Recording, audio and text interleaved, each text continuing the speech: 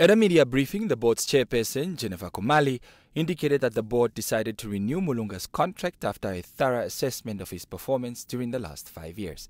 In the last 5 years, according to Komali, the parastatal has continuously received unqualified audit opinions in its financial reporting during Mulunga's tenure.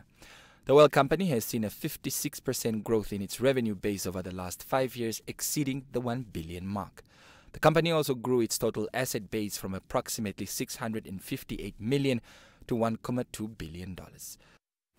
Mr. Mulunga has the full support of the board, and we look forward to growing the NAMCOR brand together. The board also would like to assure you at this point in time that we are committed to grow the organization within the framework of good corporate governance with emphasis on transparency and accountability.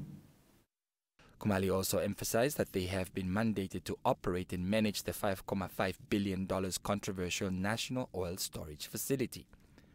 The facility, according to Mulunga, will start operations in November this year.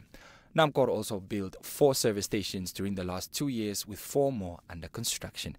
Komali says they want to build 33 service stations across the country by the end of 2024. She also applauded Mulunga for securing contracts such as deal to supply diesel to Husab mine and also penetrate the oil market in Botswana. Mulunga, on his part, indicated that the last 5 years have been exhilarating.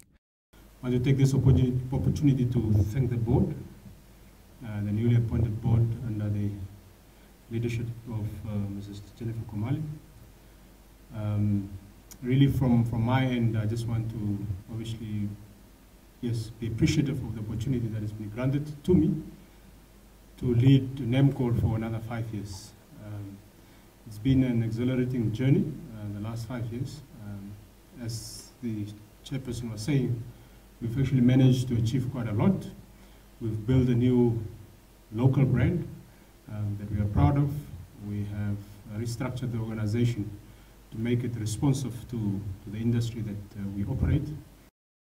Mulunga's new contract becomes effective on Thursday.